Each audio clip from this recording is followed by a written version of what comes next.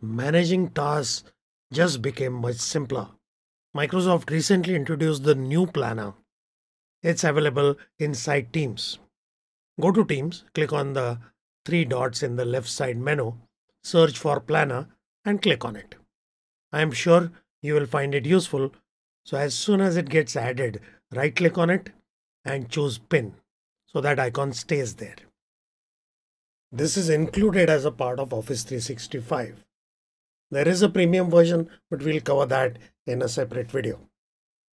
Just divide tasks into two categories, depending on who gave you the task. If you give the task to yourself, that's a private task and you create it directly inside Planner. Another one is you got a mail, you flagged the mail because you thought it's a task, and you did all that in Outlook, but now you can see it in Planner as well. The other category is someone else gave those tasks to you, delegated tasks. Those are called assigned to me. Where do they originate from? Well, any place where there is a loop component called tasks, which means email, Word, Teams chat and channels, meetings, and also formal planner shared task lists, which are a part of Teams channels. So in short, whichever category of tasks you have to look at, you go to Planner. Simple. So let's see Planner in detail. It's a good idea to open this menu. Let's focus on My Task first. All includes the other three. The second column called Source will give you private tasks. Assigned to me types will tell you from where they are coming. So these are loop components. It also shows you flagged emails. When you see something like this, these are plans, which is the second category.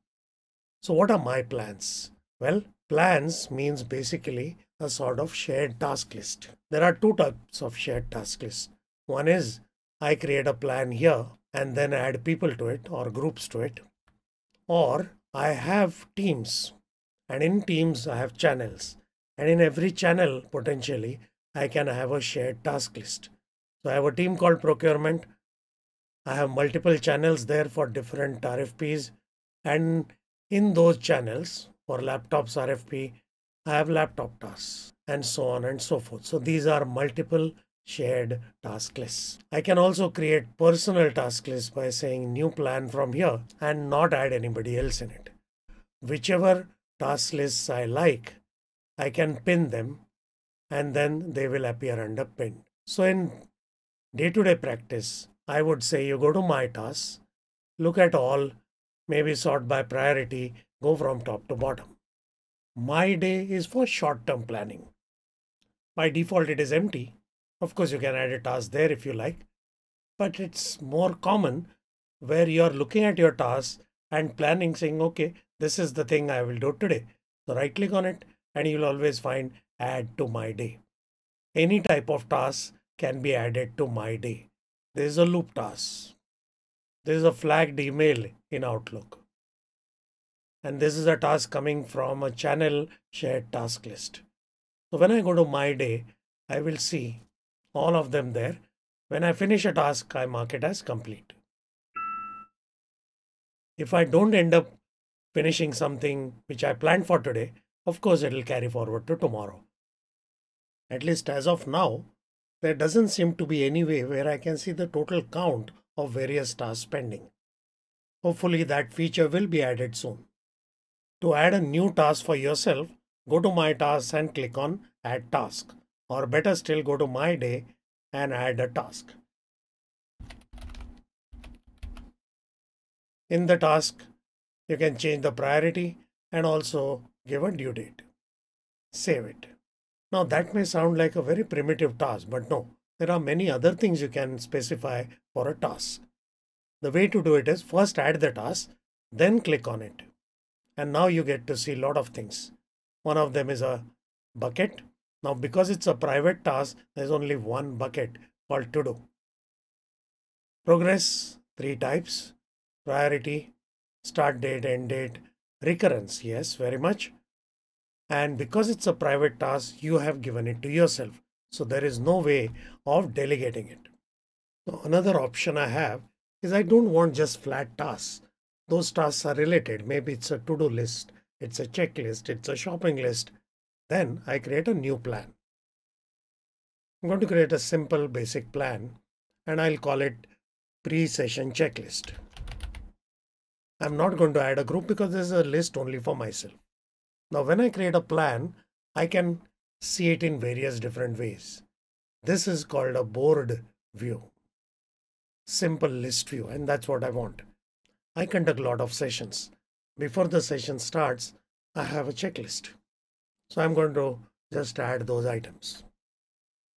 Now, before every session, I'm going to go and say, okay, this is done, and so on. Now, when you want to delegate tasks, there are multiple ways available, depending on what is the objective. The simplest is, I have few people involved, I want to execute the work and that's it. I don't want anything else. Then you create a plan in Planner. In fact, here we have just created a plan. I also see a column called assignment, but when I click there, it just gives me my name because there's nobody else here. So if I want to assign it to someone, I just type the name of the person, and then once I add it, it says, oh, this plan was private to you. Do you want to add this person to a group and assign the task? You say yes. That's one way of doing it. Other way is to click on this add members button, explicitly go there and add the username, one or more, and then invite them. Once this is done, now I can decide who is supposed to do what.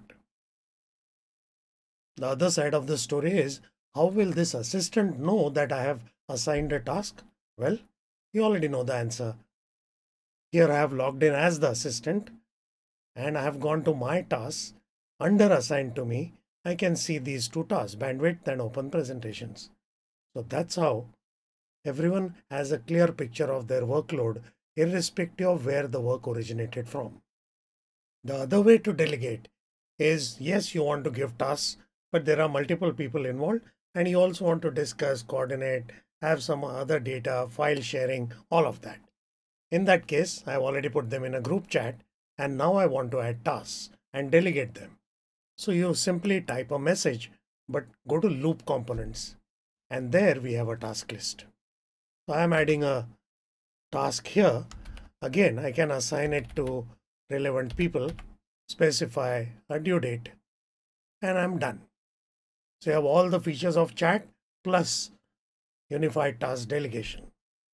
Needless to say, in Assistance Planner, the Assign to Me section will show the task instantly. The other variation or requirement is a more formal project plan or a shared task list. As you know, we don't manage projects using email or chat. We go to Teams and create a team inside and create multiple channels there. So now, for example, I wanted to create a shared task list for planning of product launch. I go to the plus sign. I will find the same planner icon there. And now I'm creating a new plan or a shared task list. By default, it will be in board view where I have different buckets, multiple tasks. I can assign them to people, give a deadline, and at any point of time, I can change the board view. When I choose group by progress, it becomes a Kanban view, not started, in progress, completed. Or I can see it as a simple list. I can even see it as calendar or as graphical view. If you need linked tasks, dependencies, Gantt chart, Copilot, then you need the premium plan. So here is the summary. My own tasks I can directly add, create checklists or to-do lists, or simply flag email. For delegation, I have multiple options depending on what I'm trying to do. Try this out and let me know if you like it. If you find it useful, share it with as many people as you can. And to become more efficient in day-to-day work, subscribe to my channel, click the bell icon and like the video. So that's it for now. See you next time. Thank you.